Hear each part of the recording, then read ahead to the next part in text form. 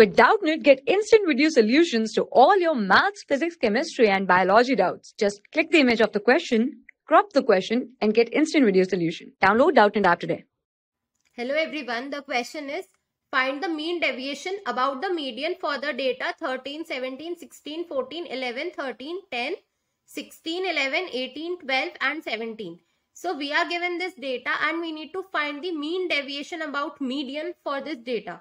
So first of all, let's see what will be the median for the given data. Okay, so I'm writing all my xi's in increasing order. So see, I can see the smaller one as 10. Then I can see 2, 11. Then I can see 1 time 12. I can see 2 times 13. 1 time 14. Then I have twice 16. Then 2 times I have 17 and 1 time I have 18. So these are my xi's given to me. Okay, so I can observe here that here n equal to 12. That is number of terms given to me is 12. So for this, when even terms are there, median equal to 12 by 2th term, okay, and plus 12 by 2 plus 1th term and divided by 2. So my 12 by 2th term, that is 6th term, plus 7th term divided by 2. Okay, so my 6th term is 13 and 7th term is, see, 6th is this, 7th is this. So 13 plus 14 by 2. And this comes out to be 13.5. So I have got my median as 13.5.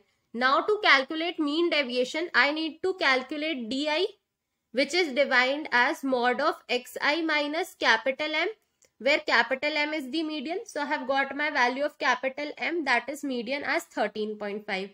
So let us calculate this xi minus M. So see, 10 minus 13.5 will be minus 3.5 and mod will be just 3.5. So for this, it is 3.5. Similarly, for 11, I will have 2.5. Now same 11, so again 2.5. Okay.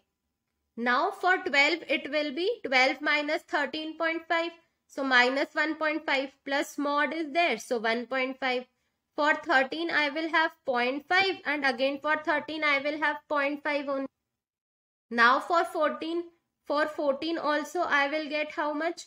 0.5 only. For 16, how much? 2.5. Again for 16, 2.5. Now for 17, 3.5 and 3.5. And now for 18, what I will get? 4.5. So I will get 4.5. Okay, now we are asked mean deviation about mean. So I can write that mean deviation equal to, we have a formula for mean deviation as summation of di divided by n. So see, n I have, now I need to calculate summation of di. So when I sum this, I will get how much? 28. Okay, so I can apply to this formula here. So mean deviation will be 28 by 12 and the value for this will come out to be 2.33. So I can write here that mean deviation equal to 2.33.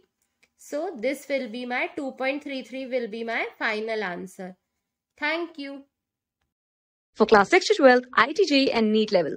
Trusted by more than 5 crore students. Download Doubtnut app today.